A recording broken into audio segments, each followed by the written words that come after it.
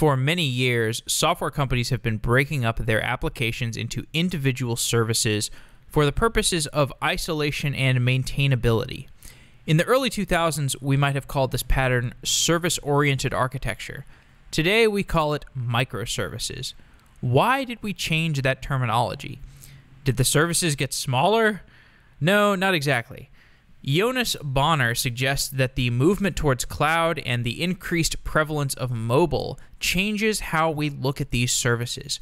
So much so that we needed to change the terminology necessary to even talk about our services. And once the conversation has shifted to microservices, what steps do we need to take to implement those microservices properly? The Reactive Manifesto is a collection of principles for how to build applications. When the Reactive Manifesto is applied to the idea of microservices, we get reactive microservices, which Jonas and I discuss in today's episode. It's a great episode about microservices, and I hope you enjoy it.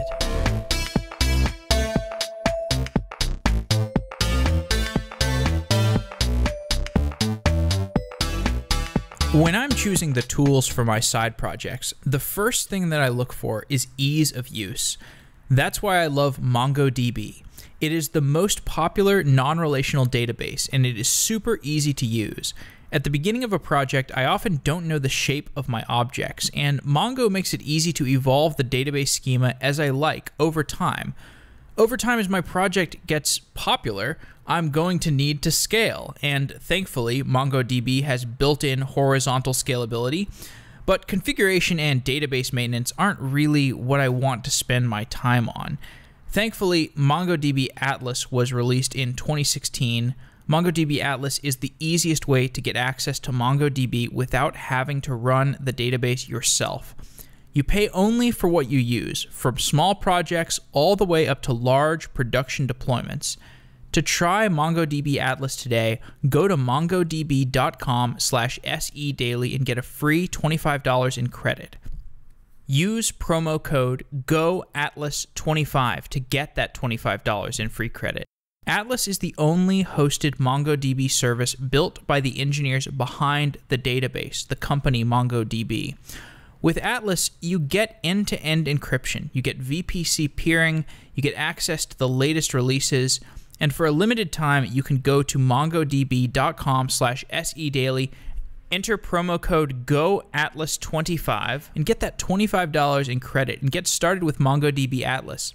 Thanks to MongoDB for being a new sponsor of Software Engineering Daily, and thanks for being the database behind a lot of my favorite side projects in the past. We're really happy to have MongoDB as a new sponsor of Software Engineering Daily.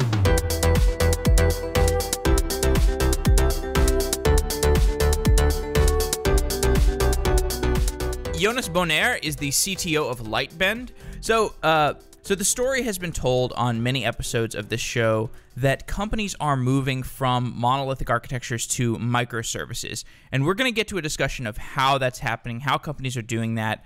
But let's start with the question of why. What are the pressures that are pushing companies to adopt microservices?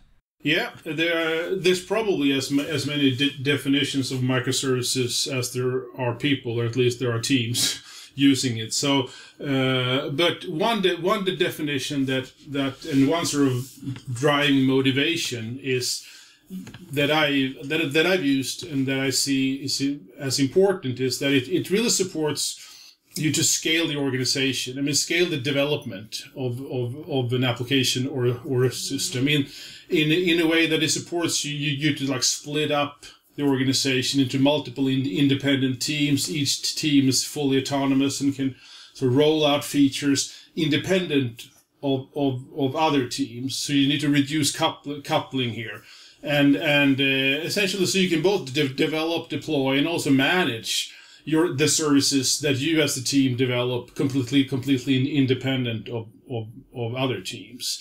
So and this I think that's the reason why it's one big reason why microservices has gotten so much traction lately, especially larger organizations. I mean, the time to market is more important than ever. Systems are are getting more and more complex, and how do you cope with this complexity, rolling out features quickly, etc.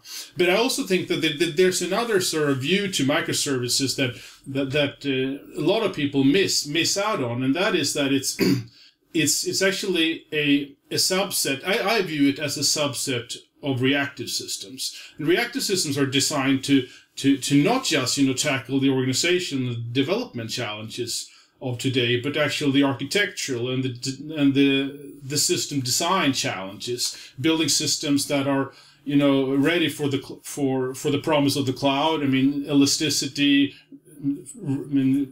being really resilient, and making use of both cloud computing in terms of multiple machines, as well as all these multi-core hardware that we're getting from Intel and AMD.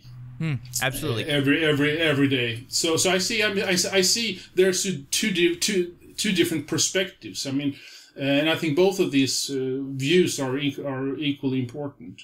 So you are talking about these some different pressures, and I think this is an interesting thing to touch on, because it's not like microservices are this complete, like we have some sort of breakthrough that has totally changed the paradigm from service-oriented architecture. It's more that there are all these different things that are going on, things like hardware changes, increased competition because the cloud has lowered the barrier to entry, so everybody has to move faster or else they're just going to get left behind. And then obviously there's the advantages of moving to a more service-based with narrow services, domain-driven design. And so a lot of these things are pushing us towards what we now call microservices. But the idea of microservices is, you could just think of it as the service-oriented architecture of the past. But in terms of reactive microservices, this is the idea of applying the reactive manifesto to services. Can you talk about what the reactive manifesto is?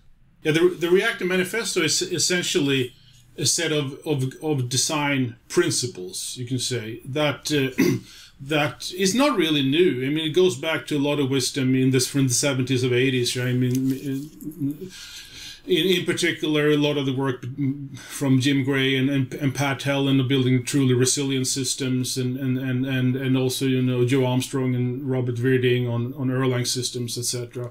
Building the Erlang platform, and I think these guys, they were ahead of their time. I mean, they really defined what is the way we need to think about software today. But today, but I'd say the last 10 to 15 years, so reality has sort of caught up with their somehow original and visionary thinking. So reactive systems is I mean, according to the manifesto, the reason we wrote the manifesto is essentially to try to capture all this wisdom and all the great ideas that are needed more now than ever into a sort of a blueprint for how we need to think about system design. And it's, of course, I mean, it's just a 1-2 pager, right? So it just scratches the surface. But what it mainly tries to do is to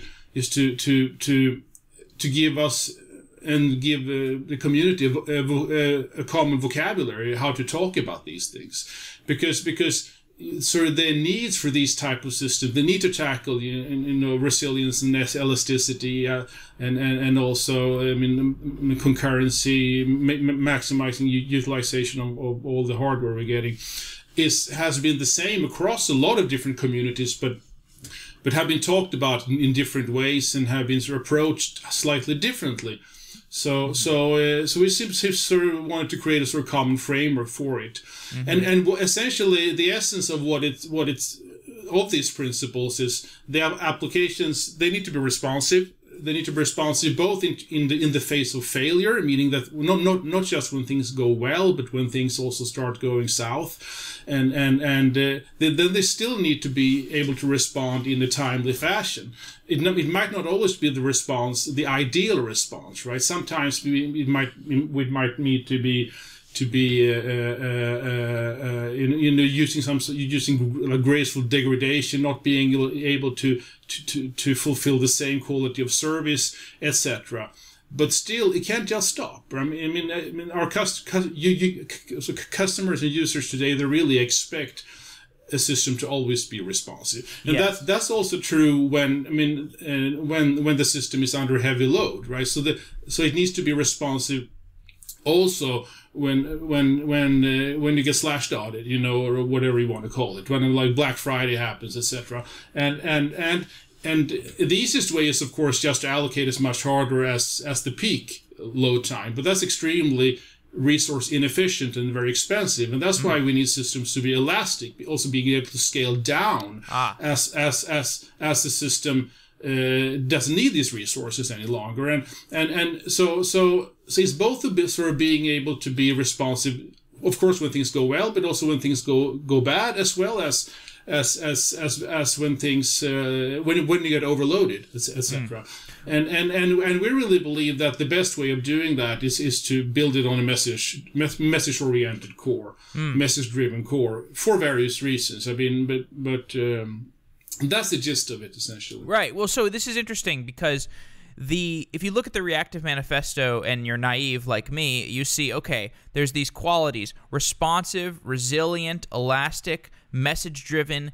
But the way that you're explaining it is that these things kind of one follows from the other. So first of all, you want to be responsive, but in order to be responsive, even on Black Friday, or from a graceful degradation standpoint, you can't just allocate massive amounts of hardware because that's fairly inefficient. So the idea of the idea of elasticity falls out, the idea of resiliency falls out of that, and then from that falls ideas of elasticity, and from that falls out ideas of being message-driven. So these four qualities, responsive, resilient, elastic, and message-driven, are the things that ultimately inform that responsiveness and that efficiency that you want to get out of your architecture. Would you say that's accurate? Yeah, I'd say that. I mean, but in a way, the qualities that you want is an elastic and resilient system, and the means to get there is through a message passing architecture, essentially. And there's a reason why we emphasize message passing and message driven so much, and the reason is essentially that being message driven means that you're sending, or you're communicating in a fully asynchronous fashion first, and also that you add a network boundary between the components, and that is essential in order to achieve full isolation, meaning that components are sort of completely self-contained. In a way that they can fail in isolation, be restarted in isolation, be upgraded in isolation, but also that they can move around in isolation. So the system can start taking advantage of locality reference, for example, and optimizing the location of components as the system is being used. And that's essential also in order to change the topology of the application as it's being used. You don't want the topology to be fixed into the system, because in order to take full advantage of elasticity, you want that to be able to be changed in a dynamic fashion. And the second reason I'd say is also that message-driven architecture is the foundation for what we call location transparency.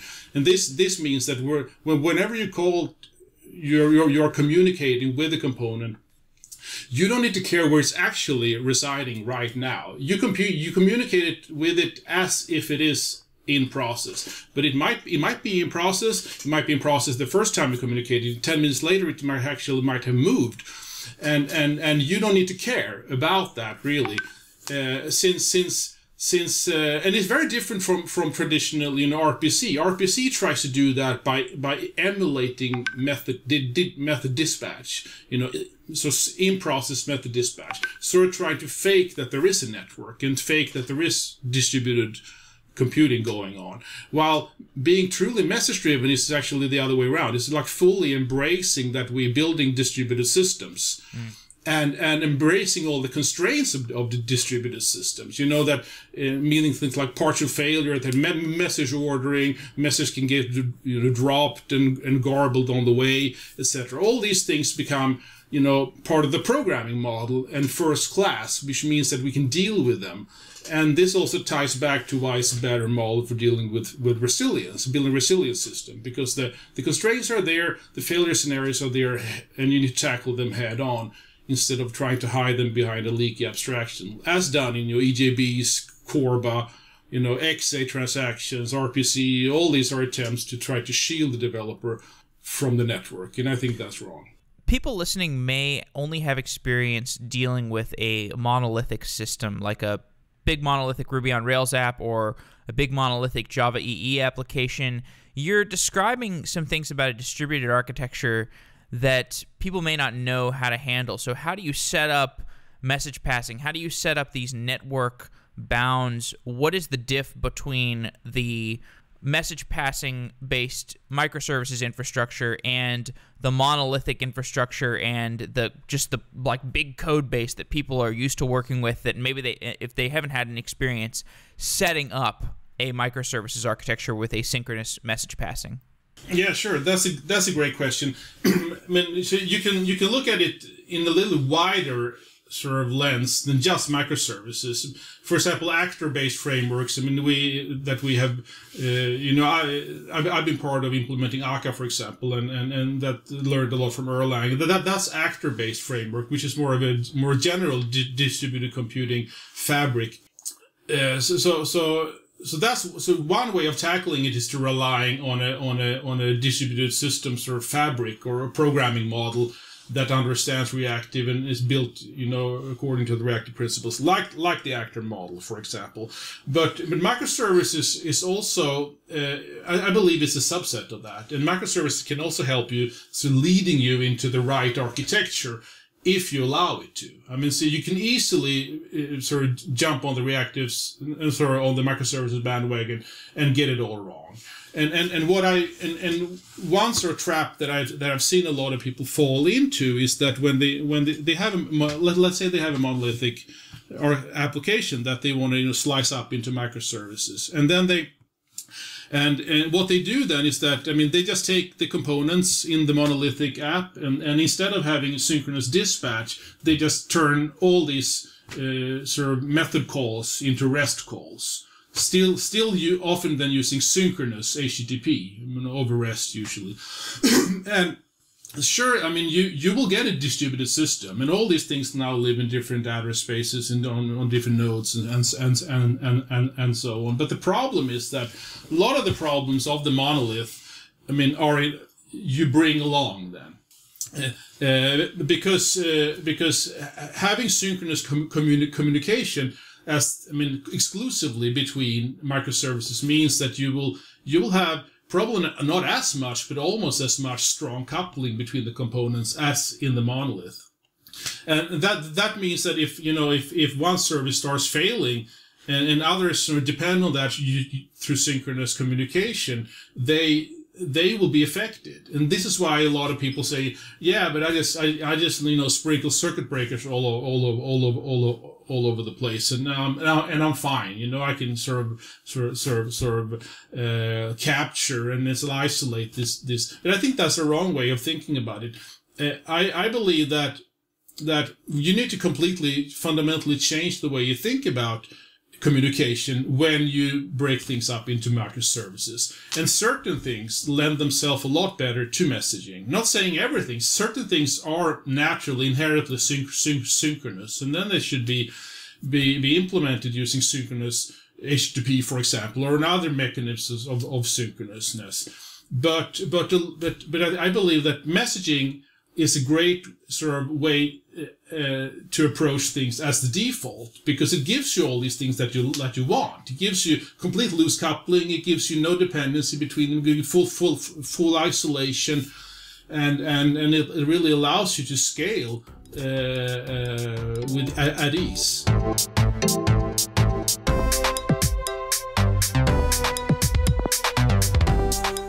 So you've got a bacon delivery service, And you need to notify your customers when their bacon has arrived at their doorstep. Twilio helps you make sure your customers get the bacon while it's hot. Twilio's programmable API lets you build SMS or voice alerts easily in the programming language of your choice, all in under 5 minutes with only a few lines of code. Now your customers get a text or a call the instant their bacon is ready. If your customers want to see the bacon frying on a hot pan, Twilio has video APIs and SDKs for the platforms that you know and love. Learn more at go.twilio.com/podcast and get an additional $10 when you sign up and upgrade your account. That's go.twilio.com/podcast. You will only pay for what you use, and it costs less than a penny to send a text. Get started at go.twilio.com/podcast. Get your bacon delivery service cooking with Twilio's APIs for voice, SMS, and video.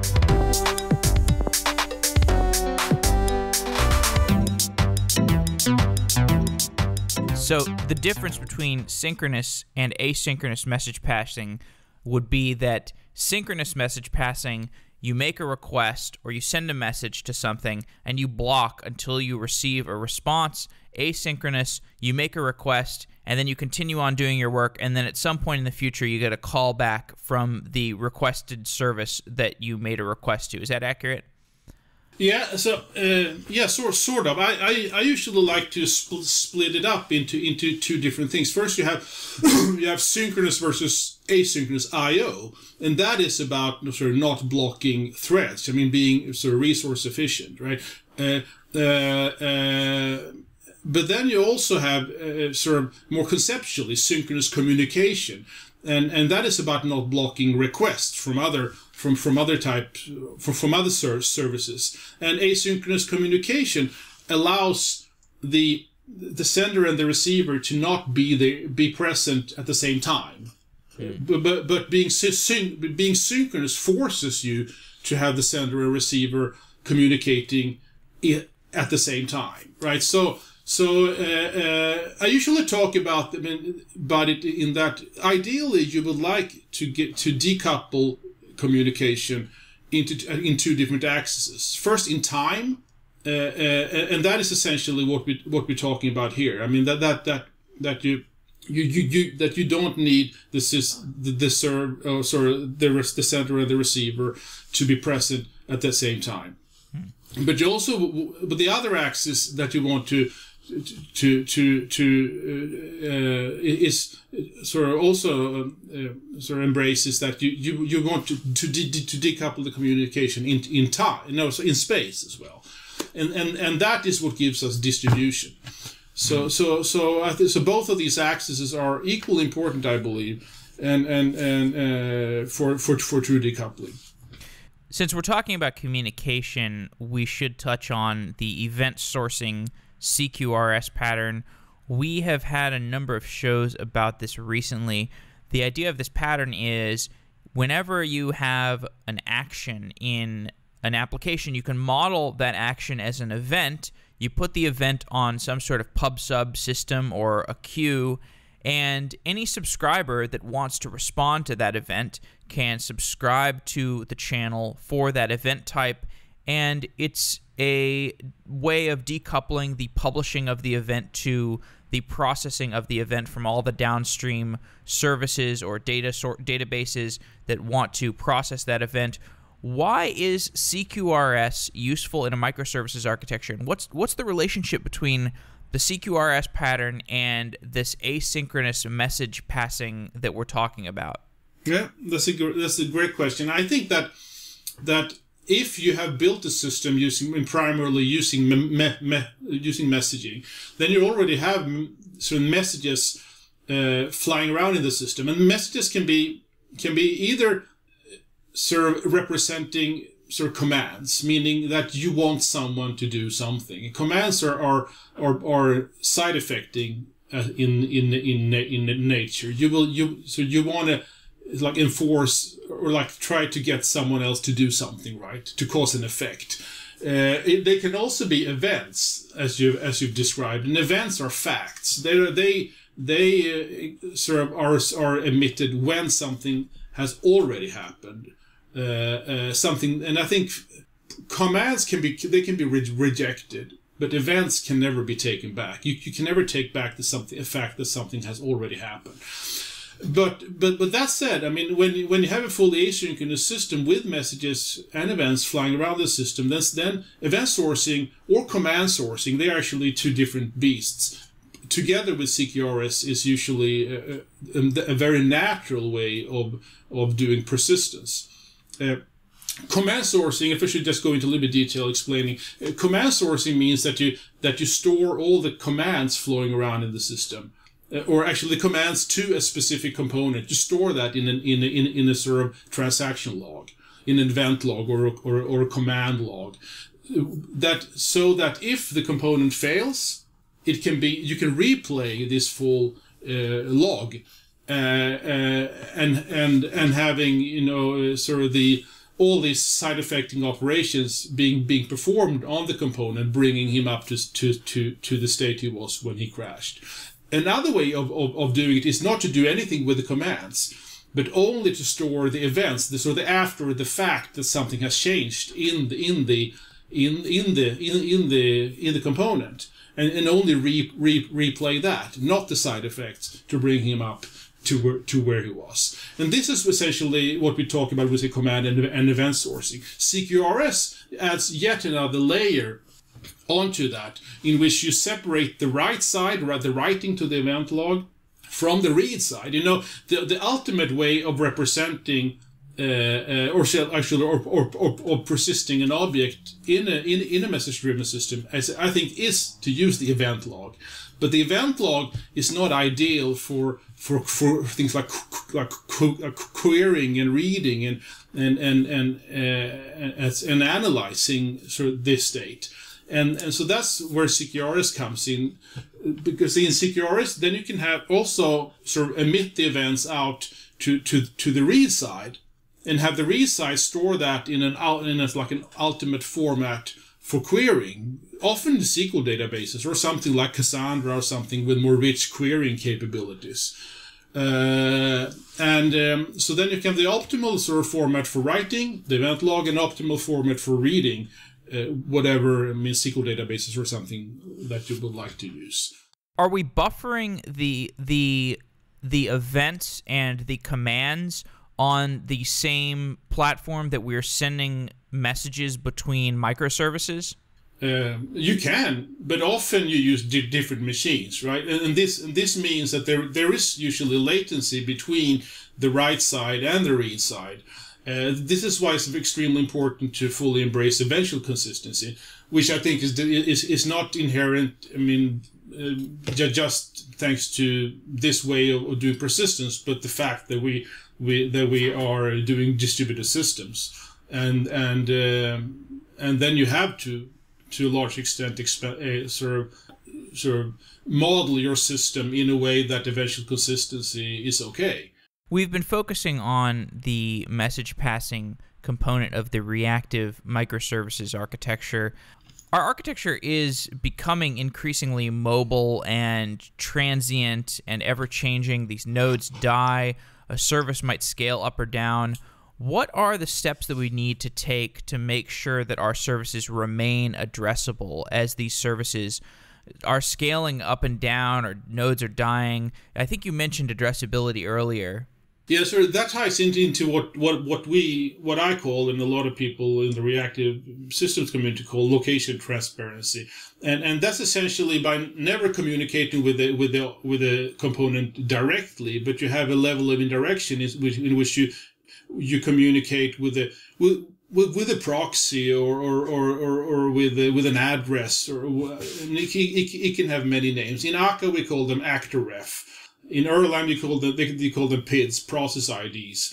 But having this level of indirection means that you never have to worry that component is up or not, because or even where it resides, right? Because it might be that you start you communicate with the object when it's in a failed state, when things are not going well. The node might just have gone down and something like that. You as a client communicating with that shouldn't have to care. It should be a part of the runtime to restart that, relocate it to another machine if necessary, etc. And if you have this level of interaction and you're only communicating with this proxy or whatever you want to call it, this handle, that means that you can buffer messages there, for example, and while the component is being down, the runtime instance of the component, and once it's up somewhere else or where it used to be, you can sort of flush the buffer. It also means that if the component is indefinitely down, you can just redirect these messages to what we call the dead letter queue, and have all these lost messages, so to speak, not being lost, but being able to be mined and be logged and have someone be notified that you have all these messages that didn't have anywhere to go, etc. So these references should always work and are always sort of available until, you as developer, sort of permanently shuts it down and notifies all the clients about it, or the sysadmin does that through some other mechanism. You give a great explanation of the abstract and the reasons why this is an appealing feature to have, this constant addressability, this layer of indirection. Can you talk more about the tools that we use to actually implement this and how that infrastructure fits together, or how it's configured? In Akka, as I said, we have which implements the actor model. We have actor refs, and these are like handles that can be sent around, put in messages. They're serializable, etc., and they are completely decoupled from where the location from where the actor is actually running. And Orleans is another actor framework from .NET, and it has the same idea. They call them actor proxy, and they go even one step further. Is in that if you never communicate, if you instantiate an actor but never communicate it, then it's actually never even instantiated. They only instantiate these actor proxies, these handles first, and it's only when you start sending messages that the actual runtime instance becomes alive. So which is very interesting for resource efficiency, etc. When it comes to microservice design, you can do something similar. And it's often sort of backed up by some sort of service discovery mechanism, like you look up an actor address in the service locator or service discovery mechanism. Either is built into the framework like it's itself, like we do in Logom, which is our microservices framework, or you use something like HashiCorp's console, or some people use Zookeeper or whatever to look it up. The problem there, is that if you don't have these handles like a physical representation of, that means that you need to look up the address periodically or every time you call out to make sure that you always have the right one, because it's not maintained automatically for you. Microservices themselves are easy to reason about from a boxes and arrows drawings standpoints to some loosely coupled services that are communicating with each other. Where it actually gets difficult, and you write about this in your book, is that there's these things around them, like discovery and coordination, security, replication. Within a single service, it's really easy to reason about the consistency guarantees, but the same is not true for the overall system, especially when we have these features that I just mentioned, this discovery, coordination, and so on. How should we reason about the consistency guarantees of the overall system? Because this seems a lot more complex than the consistency guarantees of a single service. Absolutely. I think, you're absolutely right.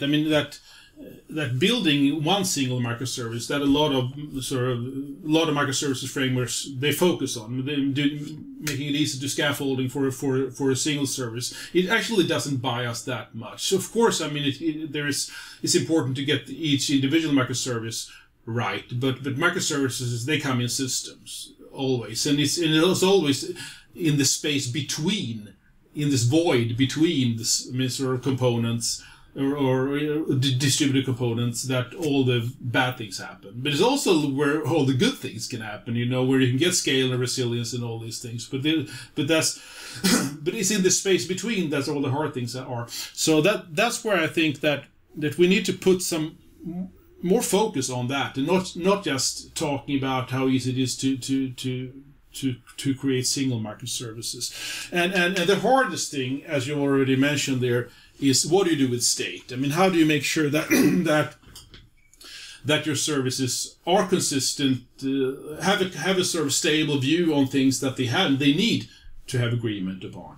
I think that the first rule is to try to minimize communication between microservices as much as possible, ideally to bare minimum. Because communication means some sort of coordination of state. You publish facts that others need to care about, etc. And all kind of communication is costly, but coordination of state is where it really slows down.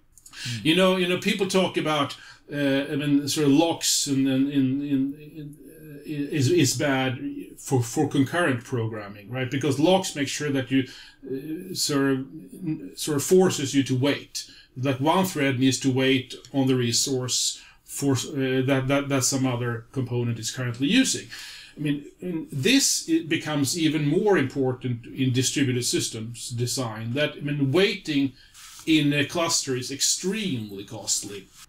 And if you introduce sort of mutable state or dependency on state that multiple microservices they need to sort of agree upon, then you essentially introduce locking and sort of transactions, so to speak, across the cluster, which is extremely costly. So I always think about it like, or try to tell people that you should start with the data really when you design microservices, when you split up into microservices, and try to come up with a minimal data set that needs to be sort of strongly consistent, that needs to be fully transactional, atomic, so to speak, and often that sort of data set or data sets, depending on different use cases, of course, is actually a lot smaller than people think. People are used to think like everything should always be fully consistent because we're spoiled by SQL databases, right?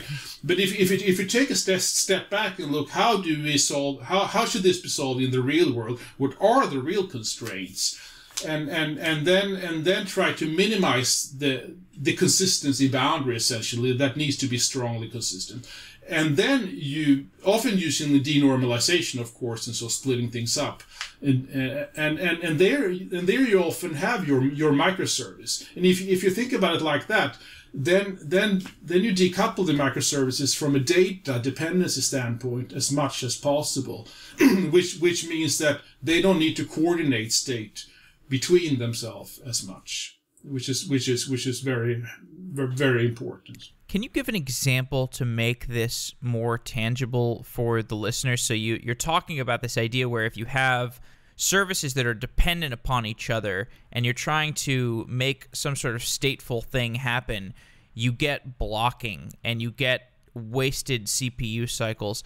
Can you give an example for how this might happen and a bad way to architect it and a good way to architect it? Yeah, sure. I mean, I don't know if I come up with a super good practical example, but whenever you request, something from someone and are dependent on him doing an update on that thing and then returning it to you, then you're forced into synchronous communication. And then you have to wait for that thing that processing to be done in a fully consistent fashion over there, and send that over to you and even that makes it. I mean, it makes it even more. It makes it even harder, when that sort of spans multiple services. When you need to do an update in one of your microservice, return that result, and sort of atomically propagate that to yet another microservice. All essentially, all in sort of one transaction, so to speak. Then all these three need to be doing this in lockstep, and often can't do anything else in between, or while this sort of transaction is happening. The ideal way would be to instead trying to embrace sort of a more eventual consistency way of thinking, with publishing facts and having sort of what I call compensating transactions, that you sort of take a bet that something will happen, or that the data that you got are, sort of so will hold, and then you perform your action with that expectation. And if you were wrong, then you perform a compensating sort of action, reversing your work, and try again, perhaps, for etc.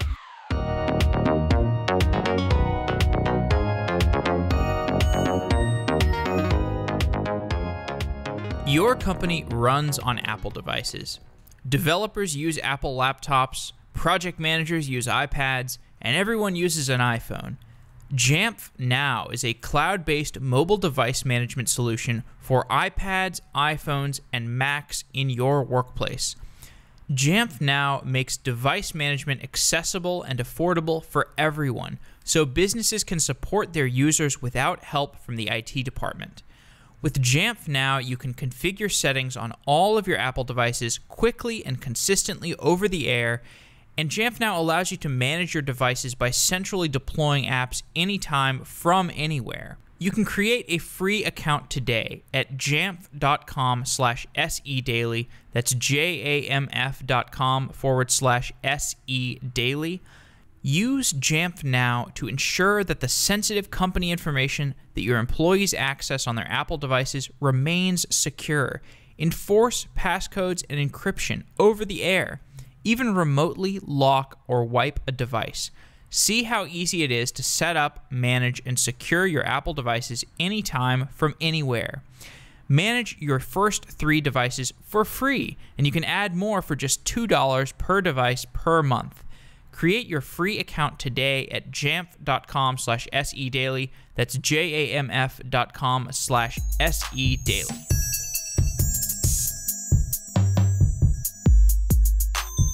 Well, you're talking here about graceful degradation. Maybe we could talk about the circuit breaker pattern here. The circuit breaker is often used to gracefully degrade. If you have one of these request chains where you need service A to request data from service B and service B to request data from service C, and so on, if there's a failure somewhere in that request chain, you don't want to just have complete catastrophic failure. You want to have some kind of graceful degradation. Could you talk more about how the circuit breaker pattern works and how to use it effectively to manage request chains? Yeah, so the circuit breaker pattern is been around for quite some time. I read it first, I think, in Michael Nygaard's book stability patterns and stuff like that. Exactly, and it's essentially a state machine where you can have. If everything goes well, the default is that is in a closed state, meaning that is sort of it passes through everything, all the requests. As you would expect, right? But if something goes wrong, then it sort of trips and it goes to this open state.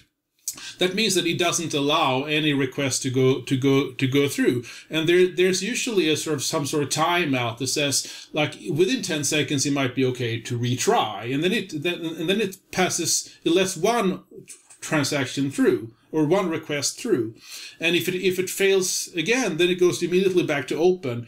But then usually some sort of exponential back off policy. So then it waits perhaps 20 seconds.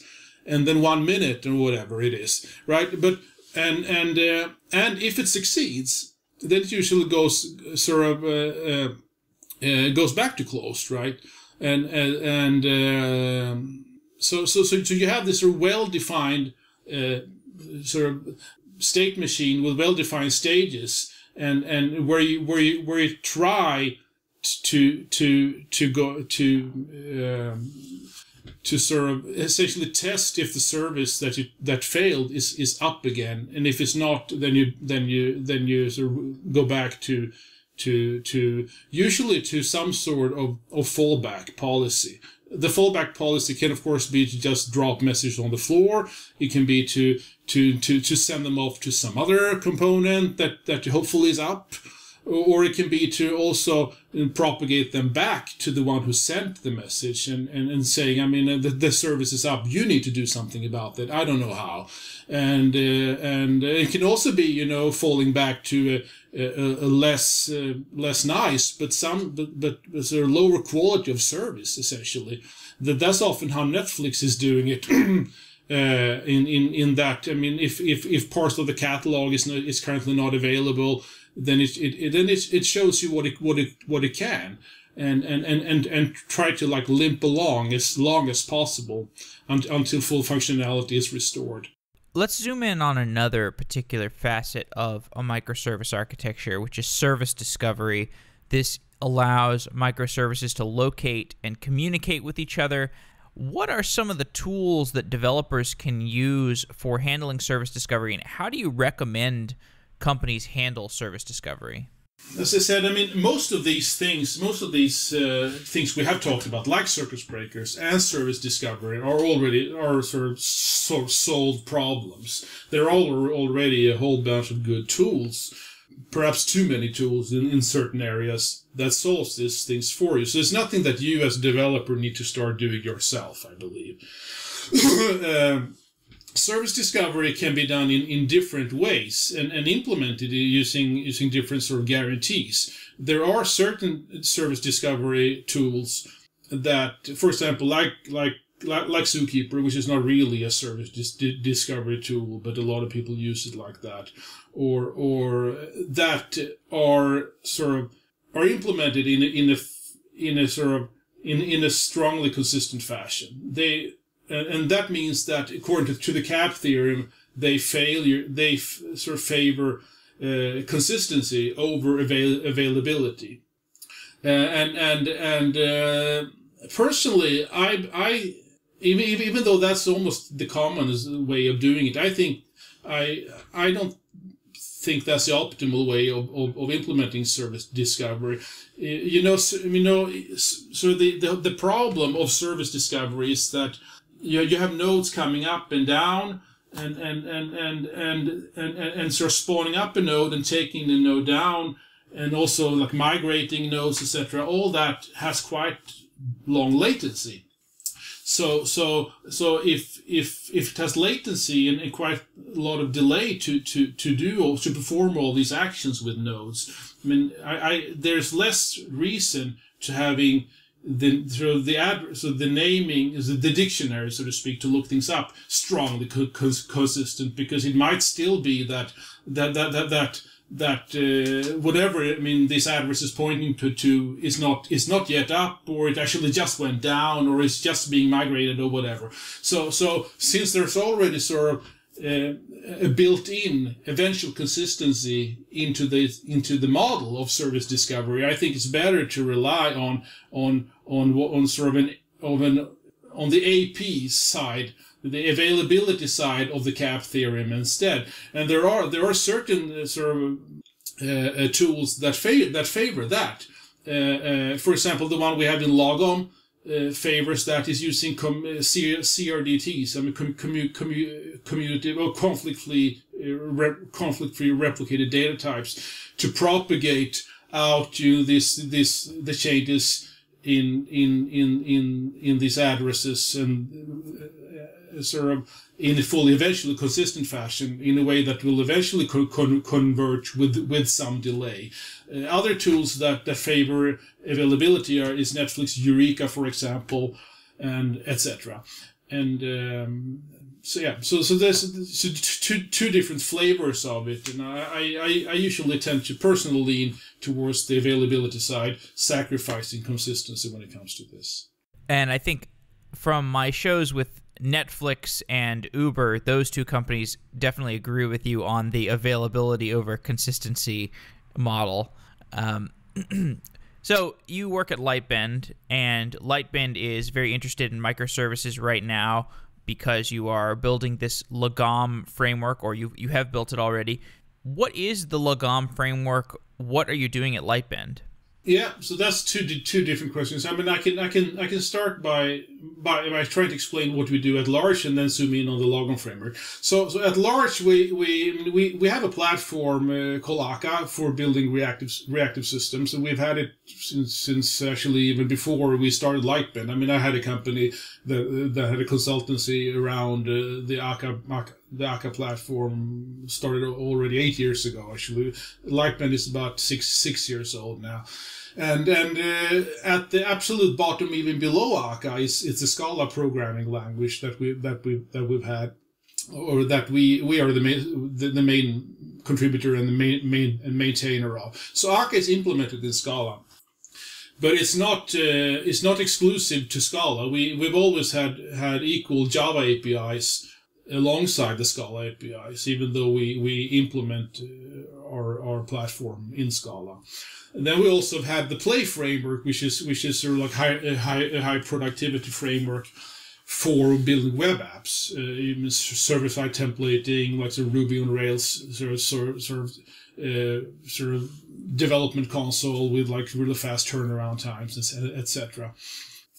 So that is sort of the basics. Then we have the last year or so we've been focusing on two different things that we built on top of this platform, and one of them is microservices, and the other one is fast data / streaming, distributed streaming type of applications.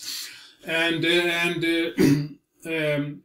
when it comes to streaming, we have sort of we have had a sort of a product or an offering based around Spark, but we're now working on a product called the Fast Data Platform that goes way beyond Spark, more into the real time distributed streaming world. We're having an alpha coming out next week, actually, around this. But more specifically, you asked about the microservices and Lagom. So what we have done there is essentially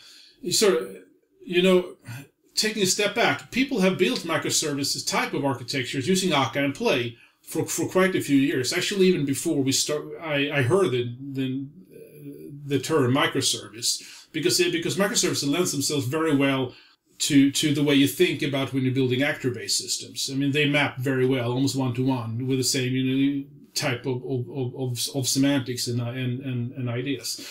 But that said, actors are a fairly low-level distributed computing fabric and programming model that can be sometimes give the user too much power. It's too much you can do. It's too powerful, essentially. It means that there's too many ways you can shoot yourself in the foot. For power users, that's all this power is great. But for a lot of people, it slows them down. There's a lot of things to learn. And there's too many ways you can do something. So to fix that, we essentially took all the best practices of building microservices using actors and Play, and sort of wrap that up in a framework that's extremely opinionated and have sort of very clear beaten path how you should do things, and that's the Lagom framework. And where Lagom is opinionated is essentially in sort of three different ways. I mean, first, it's asynchronous by default, meaning asynchronous I/O all the way, as well as asynchronous communication as the default. This, of course, supports REST, synchronous HTTP for the use cases where you need to be synchronous. But everything, if you just go with the default, messaging is the way we sort of recommend. The other way is actually using event sourcing and CQRS as the default persistence mechanism. This is also quite different from a lot of microservices frameworks out there that are more CRUD based. Some of them even use like JPA and these type of things. still, even though it's more legacy. So it goes all in on an event-based persistence model. And the third thing is that it's sort of it has learned from all the goodies that we learned from play when it comes to the effectiveness or the importance of a high productive development environment. So it has sort of this almost Ruby on Rails type of feel, where you can, or JRebel type of feel, but across microservices. So you can spin up all your microservices right in your development environment. And if you do one code change in your IDE, so this development console will understand that. It will reboot. It will recompile, of course. It will redeploy and reboot your microservice alongside all the dependencies that it depends on, just automatically, right? So you can just work in your IDE, and all these nice things sort of are redeployed and restarted under the hood for you. The Lagom framework seems like it's built for, well, at least one use case is to get people who are in a Java EE monolith architecture, to give them a route to migrating towards microservices. Could you, as we wrap up, can you talk a little bit about what is that migration path? Because I imagine that is very difficult if you've got this huge Java monolith and then you're presented with this comprehensive framework that allows you to move to microservices. What is that migration path? You're right. You're right. I mean, the ideal scenario is, of course, if you have greenfield development. I mean, you can just go all in and do everything from start. But a lot of companies don't have that luxury, and they they want to modernize their existing applications, often monoliths, and often JE based, meaning servlet based, and often JPA and stuff like that. So the first, I think that the best way to do it is to use sort of what I call the strangler pattern, that you sort of you try to like vertically slice up use cases into microservices and sort of around your monolith, right? One by one, like in the sort of strangle the monolith until there's no monolith left, and there is only microservices. and for each individual microservice, so one of the benefits of microservices, is that you can fully embrace polyglot persistence, and that each microservice can represent this data in any way it wants. This means that you can actually choose to not go all in with event sourcing and CQRS as the first step, but you continue to use JPA or JDBC for certain microservices until you feel that you are ready to go all in on something like event sourcing, if it fits, right? For certain applications, CRUD, for certain microservices, CRUD-based might be the way to just go. But for others, you can do it gradually, And Lagom has JPA and JDBC support as well, right? So you can start by not being completely opinionated, and take sort of tackle the complexities one by one. The first one might be the first one might actually be to just do everything with the rest and see, okay, where are the what are the problems with this? Where does it impact scalability? Where does it mainly impact resilience, etc.? And in these places, only move to a messaging-based solution between microservices, and the same thing. With persistence.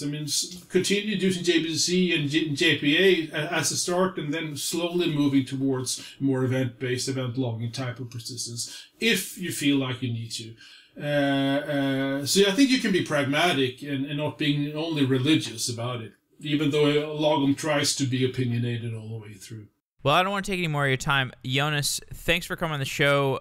I'm going to have your colleague Marcus Eisel on soon to talk about developing reactive microservices. I feel like today we talked about a lot of the concepts that make reactive microservices appealing, and I'm looking forward to my conversation with Marcus about how to bring these into reality. I think there was also a show.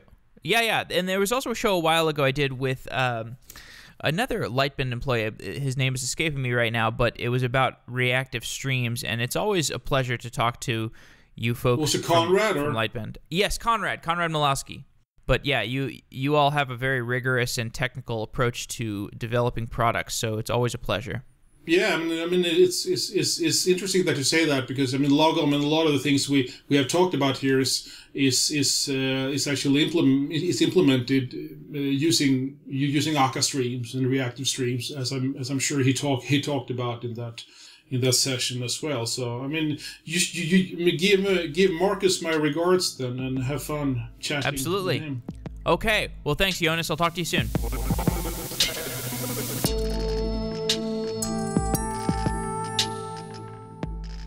Software Engineering Daily is having our first ever meetup in San Francisco, January 11th at Galvanize. If you live in the Bay Area and you listen to Software Engineering Daily, please come check it out. I would love to meet you. We're going to have some awesome speakers. We have Pete Hunt, who is one of the early members of the React.js team, who is now the CEO of Smite. Hasib Qureshi, who has been one of the most popular guests on Software Engineering Daily. Preeti Kasireddy, who has written about her career transition from venture capital to software engineering via Coding Bootcamp. Each one of these speakers is going to give an awesome talk, and I hope you can make it January 11th at Galvanize in San Francisco. You can sign up on meetup.com. You can also find the link on the Software Engineering Daily website, softwareengineeringdaily.com. I really hope to see you there.